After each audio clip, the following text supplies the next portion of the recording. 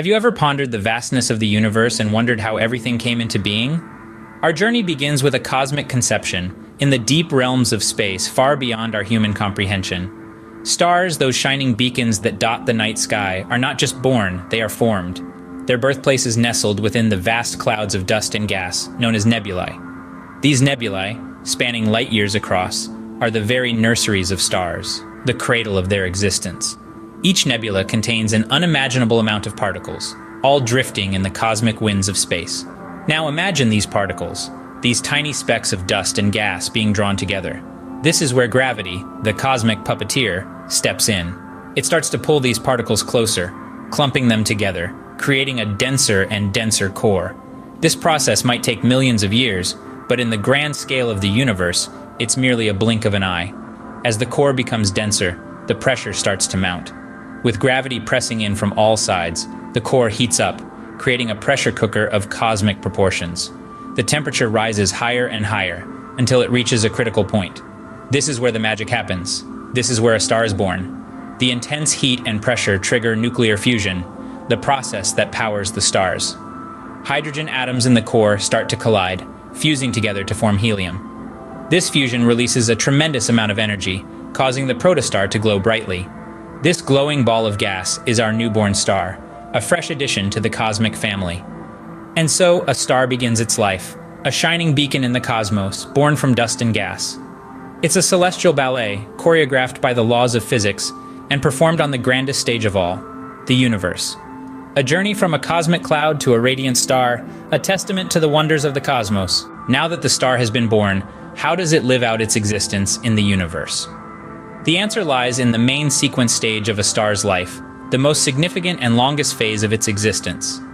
During this stage, a star is like a master chef, cooking up a storm in its core. It's here that the process of nuclear fusion takes place. But what is nuclear fusion? Well, it's not your everyday cooking process.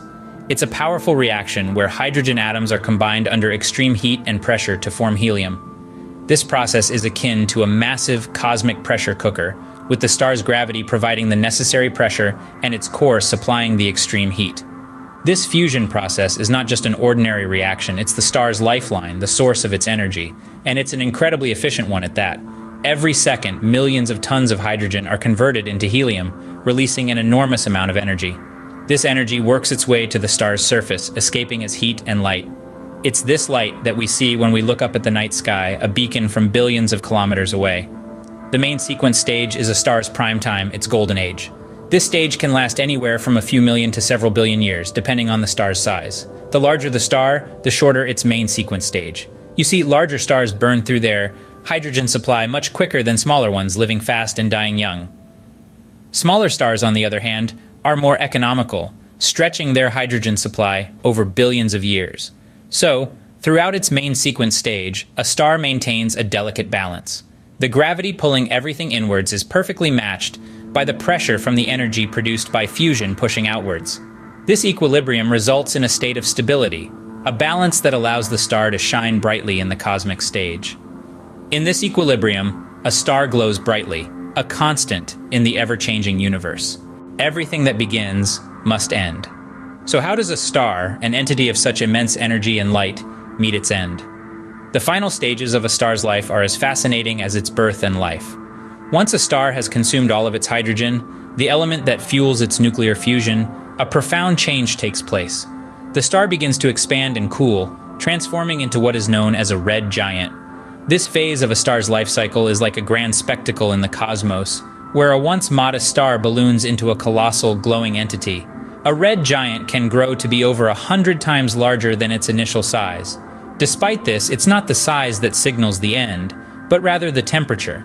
As the star expands, it cools down, and its fiery white-hot core begins to fade into a deep, crimson red.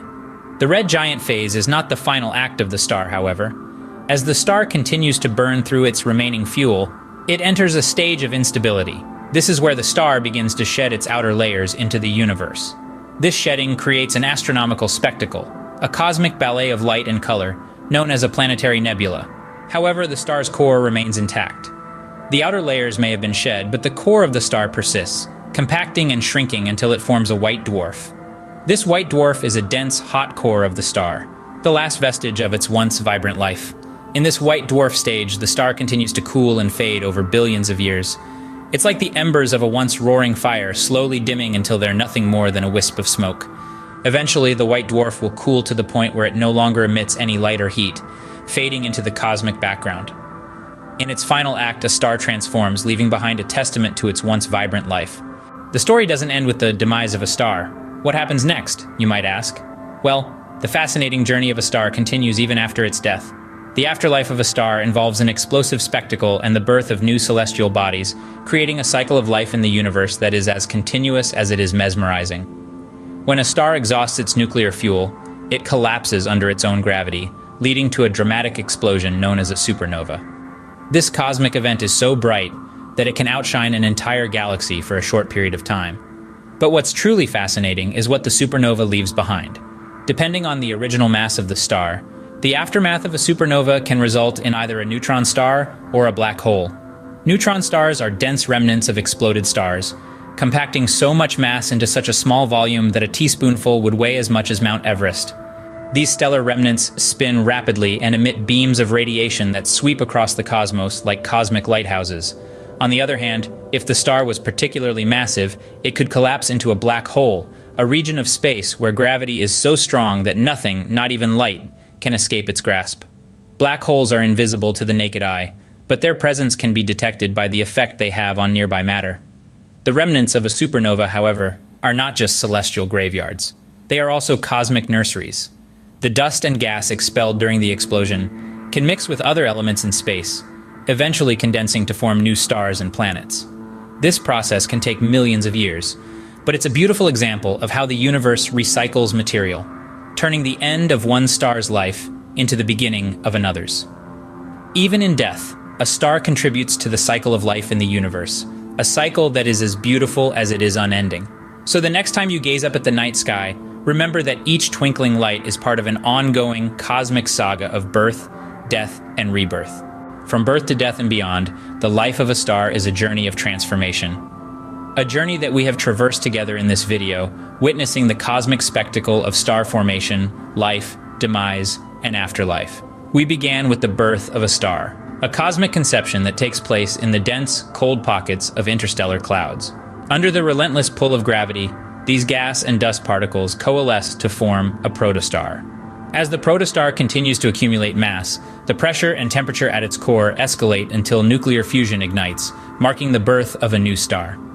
We then explored the life of a star, a phase marked by equilibrium, as the forces of gravity and radiation pressure balance each other out. During this period, the star shines brightly, converting hydrogen into helium through nuclear fusion, releasing vast amounts of energy in the process. Our journey continued to the inevitable demise of a star. Depending on its mass, a star meets its end, either as a white dwarf, a neutron star, or a black hole. Each of these outcomes is a testament to the incredible forces at play in the universe, painting a vivid picture of the star's final moments. Finally, we delved into the afterlife of a star, where the remnants continue to play a crucial role in the cosmos. The expelled layers of gas and dust from dying stars become the birthplace of new stars, while the cores left behind continue to fascinate us with their extreme properties.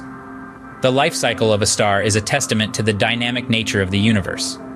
Stars are not static fixtures in the night sky, but active participants in the cosmic drama, constantly evolving and reshaping the universe around them. Next time you gaze at the night sky, remember the incredible journey each star has undertaken. In the grand orchestra of the universe, each star plays its part, contributing to the cosmic symphony that is our universe.